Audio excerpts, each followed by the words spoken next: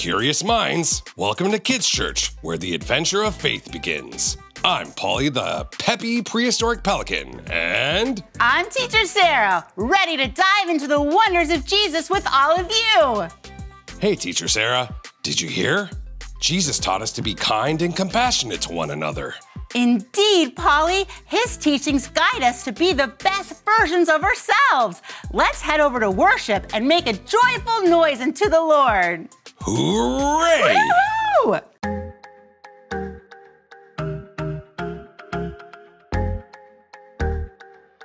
Sometimes it's hard to wait for all the things that I want.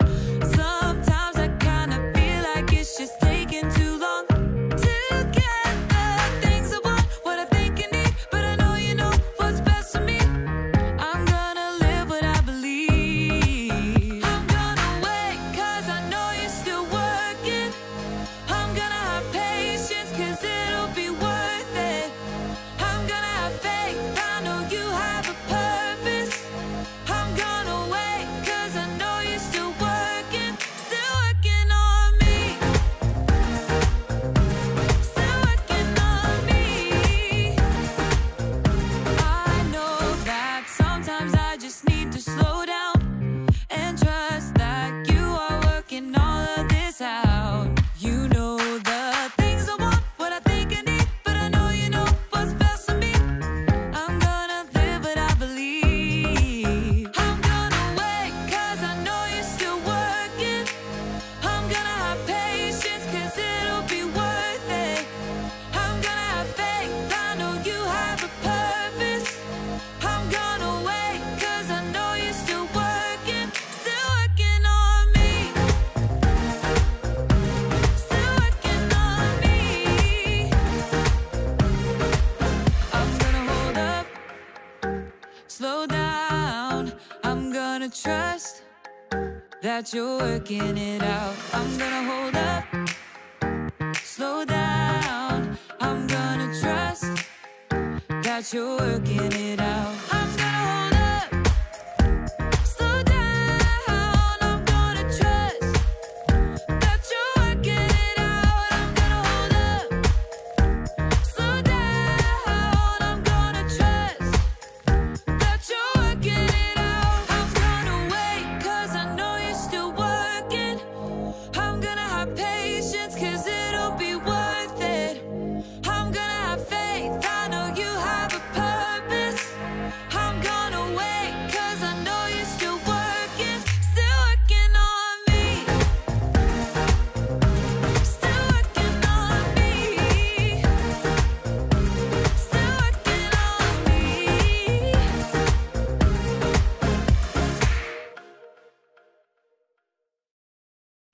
Hey, hey, hey! Welcome to Story Lab. This week we're talking about patience while we take a look at the story of someone who found a sweet end to a long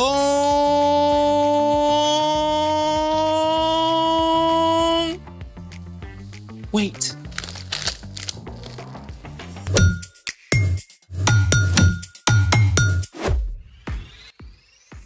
Hey, I'm Carter. And I'm Zeke. We're talking about patience. Which is waiting until later for what you want now. Like dessert. Dessert. We're having a cookout this weekend, and Mom asked me to be in charge of dessert. Oh, well, that's easy. Ice cream. Except it melts so fast outside. I present to you ice cream soup. Okay, not ice cream. What about those sandwich cookies in the shape of an O and O?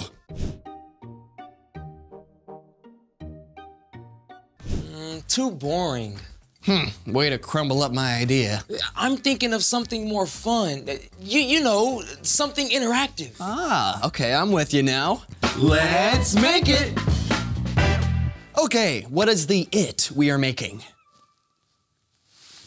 Saltwater taffy. Whoa, like the kind you pull? Yeah. That is seriously old school. We get to pull the taffy by hand instead of machine. Bring it on, let's pull. Hold on, we gotta make it. Oh. First, we add all of our ingredients to a large pot.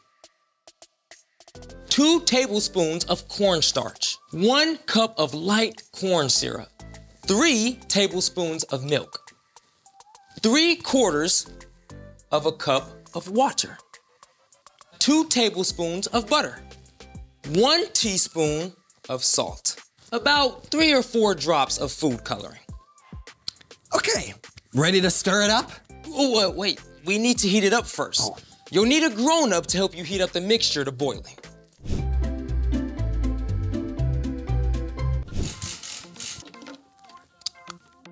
Okay, now I stir. It looks so cool. Just keep on stirring. Yes. You want to get it to that precise middle ground of the mixture and the heating. Because that's what makes that nice, stretchy taffy. Is it boiling yet? I kind of see a couple bubbles. Yes? Stop stirring. Stop stirring. What? Once the mixture starts to boil, you have to stop stirring or the sugar will crystallize. And then no smooth, chewy taffy.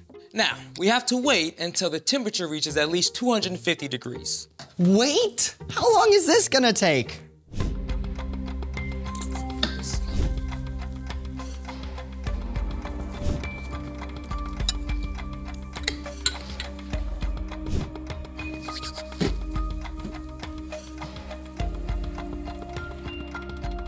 Oh, see, it's almost getting there. It's almost at 250. What is it at? Almost. 245. Okay. 246. 7. 9. 250. Well, okay, what do we do? Take this out. Okay. Turn it off. All right. Now what? Now, we put half on my pan and half on your pan. Okay. Whoa. See that? Yeah. Okay. And now we get to pull the taffy. Nope. We've got to wait for it to cool. You're kidding. All this waiting is gonna make me melt.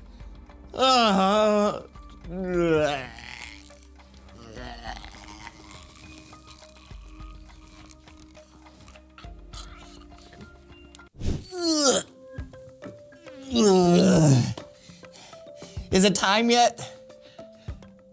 Yes. Oh, wait. Whoa. Butter your hands first or you're gonna have taffy hands for days. Like that? Yeah. Ugh. Just rub it on your hands. Ugh. This feels so gross. Yeah, but you need it. Okay, now what? Now, let's go. Whoa. It just peels right off. Look at that! Huh. Whoa!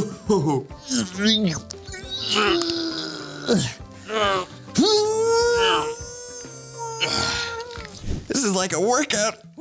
It almost looks like a rope. Yeah, you're in my way. No, you're in my way. I'm just stretching it. It's kind of. See, let me get right here. Well, no, I kind of want to go over here. Over there. I need a little bit more room. Hold this. Yeah, right here. Pull. No. Are you pulling? Are you sure? Yeah, I am. As hard as I can. Got the butter all over my hands. Pull from the core. I'm slipping off. Hold on. All right. We've been pulling these for a little bit. Is it done yet? Nope. We have to wait for it to turn light and fluffy. In order for taffy to become light and chewy, it must be aerated. Air bubbles are incorporated in the taffy through pulling it for 15 to 60 minutes. An hour? Yes, not an hour, probably like 15 minutes, or probably longer. Oh, I may not survive this wait. I'll have a beard by then. Speaking of waiting, it's time for... The story before the story.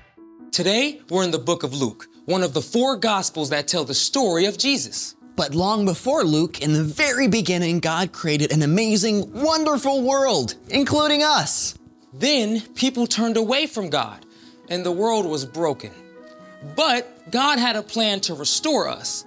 God chose one man, Abraham, and promised to bless the whole world through his family. over and over, this family, the Israelites, turned away from God. At last, they were attacked. Some were scattered and others were taken captive. But God never turned away from the Israelites. God promised, through prophets, to send a rescuer. For hundreds of years, the people waited and waited and waited some more. Which is where our story starts. Take it away. Hey everyone, I'm Brian. God's people, the Israelites, were waiting through hundreds of years of rule by foreign nations. At last, the Romans took over. Though the Jewish people were free to worship God, they had to pay heavy taxes to Rome. They no longer had their own land, and life was very difficult. And to top it off, there was no recorded word from God in all that time. Still, many of the people waited and hoped for God's rescuer. One of these people was a man named Simeon, who showed love for God and for others in everything he did. May the Lord bless you. As Simeon prayed one day, God's Spirit spoke to him and told him, "You will not die before you see the Lord's Messiah." Thank you. Thank you, Lord. How amazing is that? After all those years of waiting, God spoke and promised Simeon that he would see God's rescuer before he died. Now, we don't know how old Simeon was when he received this promise, but we do know it did not happen right away. Simeon waited. When will this happen, Lord? And waited. Today, Lord? And waited. Maybe soon, Lord? And waited. Through all this time, Simeon appears to have waited patiently and with joy, trusting God's promise. Finally, one day, What about today, Lord? God's Spirit prompted Simeon to go to the temple courtyard. Yes, Lord. Right away. Simeon made his way as quickly as he could to the temple. And while he was there, someone showed up. Someone that you probably know about. Simeon saw Jesus. Now, at this time, baby Jesus was only 8 days old, and Mary and Joseph had brought him to the temple so they could dedicate him to God. Please, may I hold your son? Praise God. I've waited for this day many years. We know our son is special. Lord, you are the king over all. Now let me, your servant, go in peace. That is what you promised. My eyes have seen your salvation. You have prepared it in the sight of all nations. It is a light to be given to the Gentiles. It will be the glory of your people, Israel. Simeon declared that Jesus is God's Messiah, that Jesus had come to rescue not only Jewish people, but everyone, everywhere throughout time. But Simeon knew that Jesus and his parents would face many difficult things. The Lord bless you. This child is going to cause many people in Israel to fall and to rise. God has sent him. Many people would love and follow Jesus, and many would not. In the end, Jesus would give up his life. But even then, God's plan wasn't finished because Jesus would be raised back to life. Now, Simeon didn't know exactly how the story would unfold, but he did know that every minute had been worth the wait. The end. So Simeon had to wait years, and so God's people had to wait hundreds of years. That's intense. I mean, I have a hard time waiting hundreds of seconds while the popcorn pops. In God's eyes, time is different. God made time. But God knows that waiting is hard for us and will be with us while we wait. So what's our part in the story? Whether you're waiting hours for ice cream or years until you're old enough for your own phone, God is with you while you wait. While you wait for the next book in the series to come out. While you wait for your broken leg to heal. Even while you wait for your mom to finally get off her Zoom call. And waiting time doesn't have to be wasted time. That's right. When you rely on God to help you wait well, God can actually grow you through the waiting. And God's Spirit can give you patience, peace, and joy while you wait. In fact, waiting is an amazing opportunity. When you stay close to God, you can use your waiting time to show the world what God is like. You can take the time to wait well by loving God and loving others. And by having a good attitude instead of grumbling. God has promised that no matter how long we have to wait, everything will be made right in the end for those who follow Jesus. So you can wait with hope. Even if it's just waiting for the popcorn to finally pop. Popcorn. Whew, now I'm hungry. See you next time. So, here's the thing. God is with you while you wait. Even if you get very hungry while you wait. Now, is it done? Except for the final step. Take these and you twist them. And then you snip. Worth the wait? We'll see. Oh, yeah. But now, I can't wait for more. Thanks for joining us in the Story Lab. See you next time. Well, this is really good. So much of this. It's like a flavorful rope in my mouth. Oh, yeah. Teacher Sarah, wasn't that message about Jesus' love for us just as sweet as honey? It sure was, Paulie. Jesus loves us so much. He came to be our savior. Absolutely. Now we can truly be his friend forever. Amen to that. Hey, Paulie, can you refresh our memories with this month's big word? You got it. Here it is. Wait for the Lord. Be strong and don't lose hope. Wait for the Lord. Psalm 27:14. Once again. Wait for the Lord. Be strong and don't lose hope. Wait for the Lord. Psalm 27:14. Thank you, Paulie. Now let's quack up with Mr. Phil and Reginald. Hey, Mr. Phil!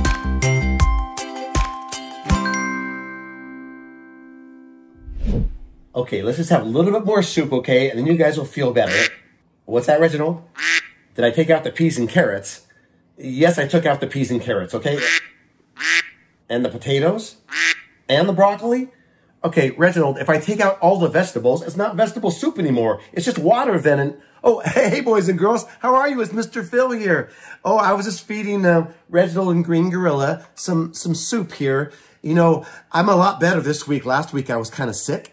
And but unfortunately, Reginald and Green Gorilla, they caught my cold. And so now they're a little bit sick, and I'm trying to take care of them with some vegetable soup. But apparently Reginald doesn't like vegetables. But anyway, we'll get back to that afterwards, after we're done with the boys and girls. And yeah, Spider-Man's here too, and he's not sick yet, but he doesn't want to get sick, so he's wearing a mask. So, hey, how come you're wearing a mask, Spider-Man, when I thought you already have a mask as part of your costume? Hey man, it's not a costume, all right? It's an outfit, okay? And even though my outfit can block like bullets and radiation and all kinds of other chemicals, it can't block the common cold, man. And I don't want to get sick. Oh, okay. Yeah, I see what you're saying. You don't want to get sick, and the common cold can take the best of us down sometimes, right? So, yeah, all right. Well, you go ahead and wear your mask. It's better to be safe than sorry. You can wear a mask on the mask, okay? Even better. All right. But yeah, as you can see, boys and girls, we've got some medicine here that we've been using. We have an inhaler for our cough and some nose spray for our stuffy noses and some NyQuil to help us kind of sleep at night. But yeah, you know, when you have a cold, sometimes you just have to stay home and rest. But you know what? God is always with us. He's always with us. And the presence of God is always just health for our soul, okay? It's medicine for our soul. But hey, before we do our song, the babies, they're kind of sniffling, so we better like blow their noses first. So, hey, Green Gorilla, can we blow your nose first? All right. So let's go ahead and blow your nose. Go ahead. Okay, good job, Green Gorilla. Good job. Very good. Okay. And Reginald, I'm going to use a different tissue because we don't want to mess up your germs and stuff. Well, let's blow your nose, okay? All right. Here we go.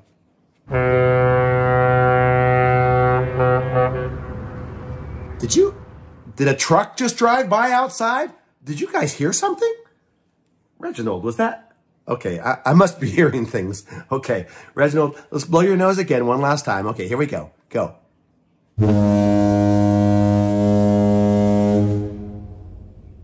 Reginald, that's the loudest nose blow I've ever heard. You sound like a ship or a semi-truck driving by. Okay, well, wow, your little nose there can make a loud, big noise, that's for sure. Well, wow. Okay, anyway, well, how about if we do our song today, okay? It's called Presence of God. One second, let me get my guitar here. Okay, here we go. The presence of God. His mercies are new every morning, even if we feel kind of sick. God is always with us, all right? So let's do the song together.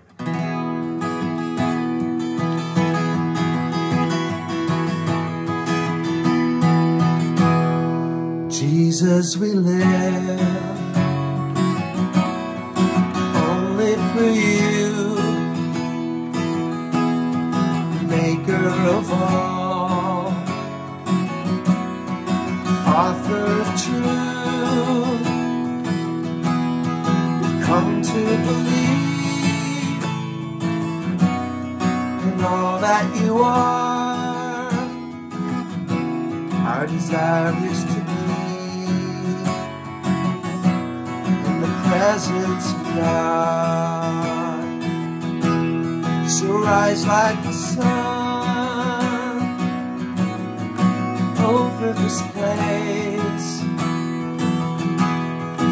open our eyes as we seek your face.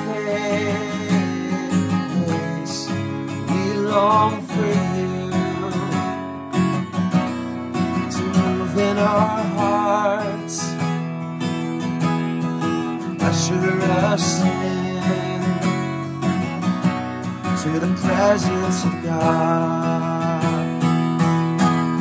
So rise like the sun over this place, open our eyes as we seek your face. We long for you to move in our hearts,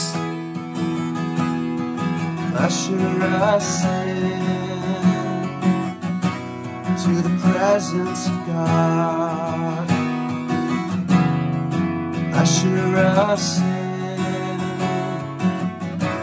to the presence of God.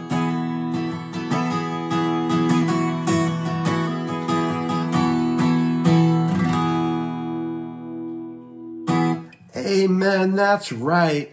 When we are ushered into the presence of God, we always feel better, even if we're a little bit sick, okay? So, hey, Reginald, let's try to blow your nose one last time, okay? And maybe that wasn't the real nose blow, okay? So let's give it one more chance as we say bye to the boys and girls, okay? All right, go ahead, Reginald. Reginald, bye, bye.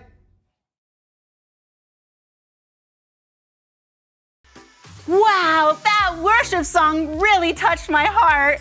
Thank you, Mr. Phil. Maybe we can have our own worship session with the babies someday. That's a fantastic idea, Paulie. We'll run it by Mr. Phil. But for now, let's bow our heads because it's time to pray. Dear God, thank you so much that Jesus came to be our Savior. Help us to always celebrate Jesus in everything we do. In Jesus' name we pray, amen. Amen. I was thinking of making some bread drums. I think the different grains would lead to some interesting and unique tones. What do you think? Somehow, that is one of the more reasonable and realistic ideas you've ever had, Paulie. Go for it. Aye, aye, Captain. Bye.